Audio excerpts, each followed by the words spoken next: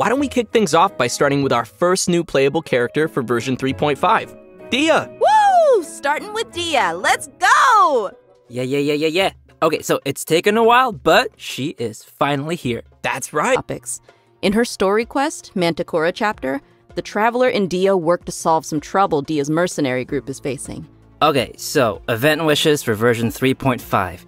In the early part of the new version, both Dehya and Cyno will be available with their own event wishes.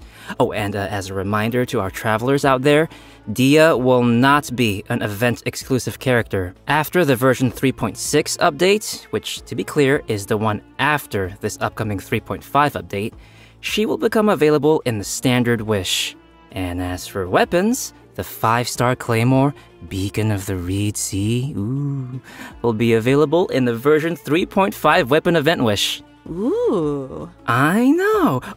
And Faruzan's very own Hangout quest will also be added in version 3.5. In version 3.5, travelers can also expect an all-new Archon quest titled Kari Bear, which will continue our story as we search for our sibling.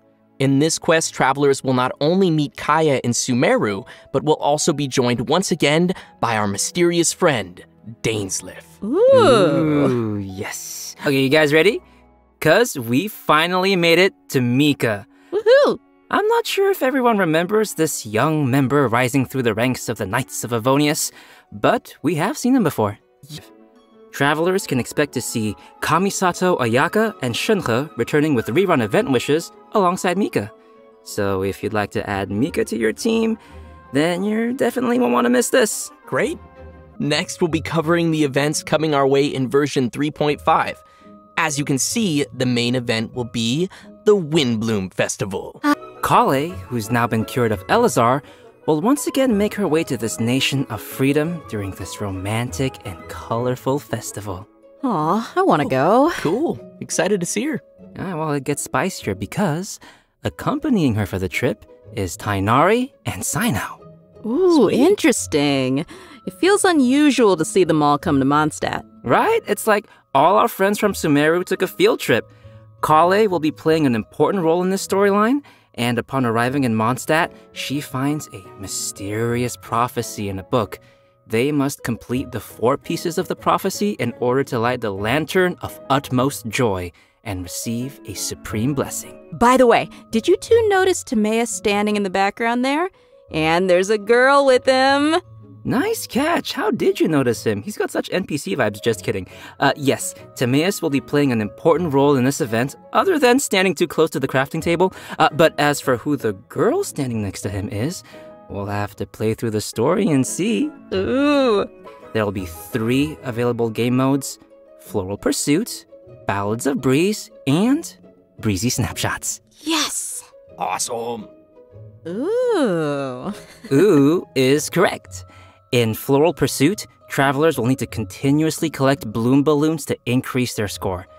After collecting a set amount of balloons, the next area will unlock, and once you've collected a specific number of bloom balloons in the final area, a ring of pursuit will appear. Touch the ring to leave the area and complete the challenge. And in each area, travelers will also encounter ersatz balloons that pursue you. If you're caught by an ersatz balloon, you will lose 1 pursuit point and be returned to the start point of that area. Ooh. Scary. So we'll probably need to avoid those. And the travelers will be able to enjoy Floral Pursuit in single-player mode or tackle challenges along with their friends in co-op mode. Wow. Looks like that'll be fun. What's next? Well, let me ask you, Amber, do you like rhythm games? Yes. I thought you would, because the next thing is a rhythm game. It's called Ballads of Breeze. This time, travelers will be able to choose from 3 different instruments and use their instrument of choice to play through the song challenges. Nice. And will that actually affect the sound they hear in the game mode? Yep. The instrument they hold and play will be different. Ah, cool. I see. And finally, we have Breezy Snapshots, which will have travelers once again making use of their trusty camera. Travelers will be given photography targets and will need to travel to the corresponding locations to snap some photos and receive rewards. Click, click, just for my photo album. Beautiful. During the Windblume Festival event, travelers will have the chance to obtain an exclusive 4-star Claymore weapon called Mailed Flower. Next, we have another event also taking place in Mondstadt called Spices from the West Northerly Search. That's right. After we start creating the seasoning, we'll need to add the ingredients to the pot in the right order by hitting the button as the needle points to the corresponding ingredient. That's gonna destroy my whole brain. However, we have a limited amount of attempts, so we need to add all the required ingredients with as few mistakes as possible. Oh no. More seasoning recipes will gradually unlock throughout the event period. Travelers can add their completed seasonings to delicious dishes to obtain fragrant dishes. We can also invite characters to taste test the fragrant dishes in the Serenity Pot to increase their companionship experience. After they taste a dish, we can hear their responses, which will vary based on the character's personal preferences. Keep discussion alive and the competition fresh in everyone's minds. The organizers have put together a new event to spread the word. They purchased the rights to Theater Mechanicus in Sumeru and incorporated some fungi elements to design a completely new game called Fungus Mechanicus. Seems they're putting a lot of effort into promoting the competition. That's right. So, what'll the rules be like for this event? I'm gonna tell ya. In Fungus Mechanicus, we will be controlling pieces that look like fungi, aptly named Little Fungi. Our enemies will be Mechanici, which I'm sure many of you have seen before. The Little Fungi will automatically attack the nearest Mechanici, and travelers will be able to select the Little Fungi and control their movement or order them to attack a specific target. During the challenge, we'll need to command our fungi and defeat all the Mechanici to clear the stage and receive rewards. By using Marvelous Jelly, we can let our little fungi unleash their skills.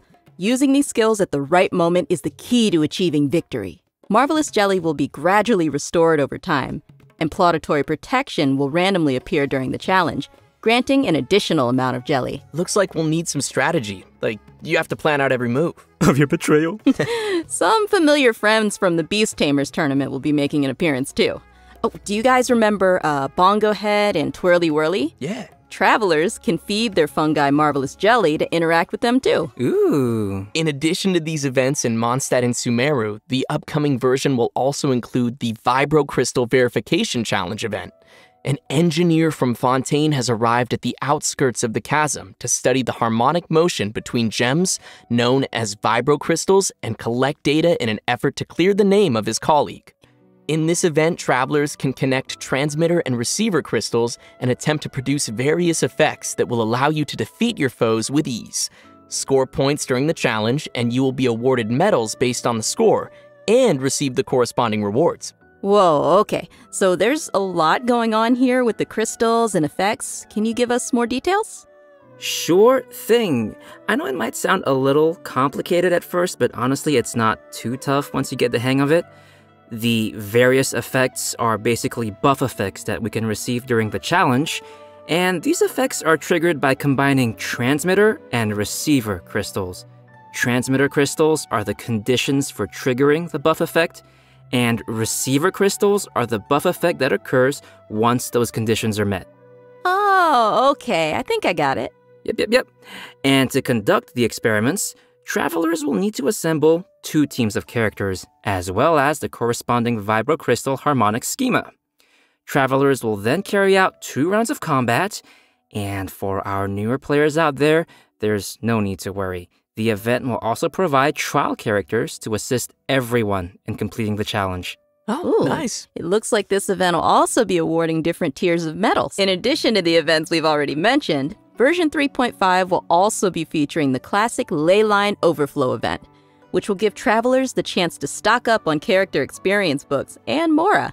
In version 3.5, a limited-time heated battle mode will be available in Genius Invocation TCG, which will feature some special rules. Nice. So, what are we looking at here? Basically, this mode will be all about reducing the cost of elemental dice.